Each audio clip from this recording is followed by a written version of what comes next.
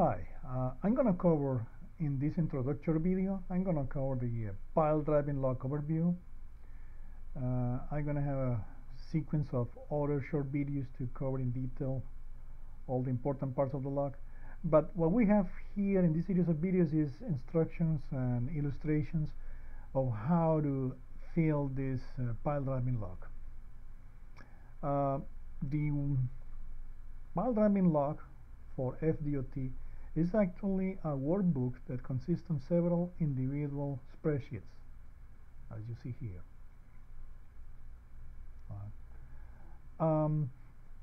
The first page is just a pile driving log basic information. When you input for every individual pile, the project number, dates of driven station, information about the bend piers, pile sizes, hammer being used, etc. We do have something that could help the final estimates people later on to compute quantities and give a summary of what it was done during the driving of this pile.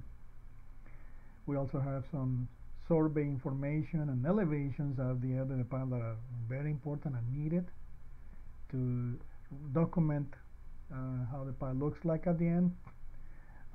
In a sense, is basically what we used to have in the handwritten version of the pile driving log before.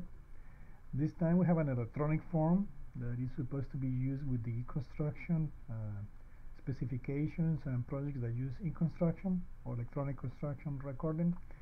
In addition, we have added some very useful fields that we have found are necessary to document, for example, what happens in several dates if the pile has been driven through several dates. We also have added some additional input that we have found very useful in recent years. On these pages 2, 3, and 4, there are basically the tables that we use to record depths and blows per foot with the respective stroke throughout the depth of the pile or the depth of the driving. If the pile is very long, then we may need to use page 3 to continue all the driving, or in some string cases we may even use page 4. But for most of the cases, the page 2 should be enough.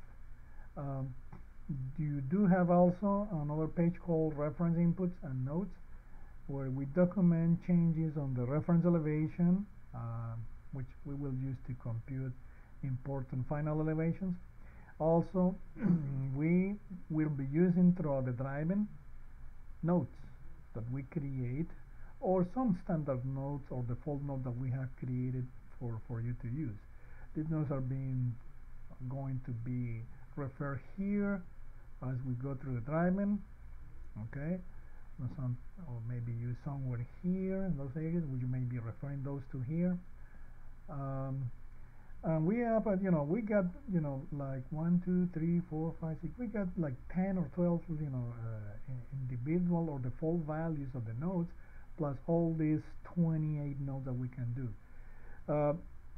There will be also a hidden in your spreadsheet. This will be an additional page available. This is actually going to be hidden when you open the workbook. You won't see this one, but it will be hidden. In other words, what means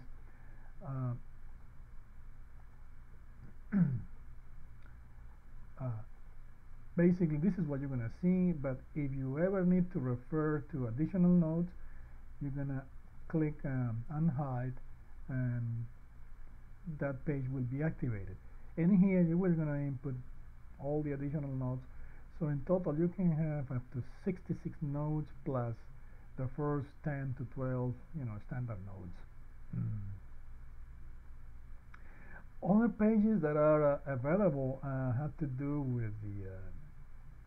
with the survey sketch, which is actually explaining how the formulas to compute these elevations here are being used. Okay. In addition, there is a page that shows instruction on how to convert this Excel workbook into a PDF file. Let me go back and hide that again.